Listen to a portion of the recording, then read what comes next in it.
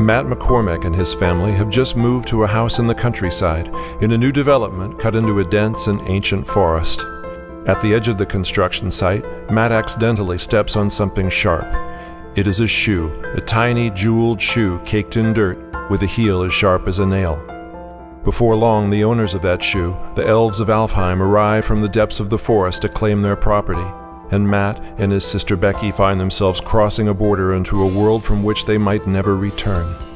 In the elf realm, Matt and Becky are in danger, and it's impossible to tell who is an enemy and who is a friend. There is turmoil in the elf realm. Their old ways are threatened by environmental collapse, their borders compromised, and human beings are to blame.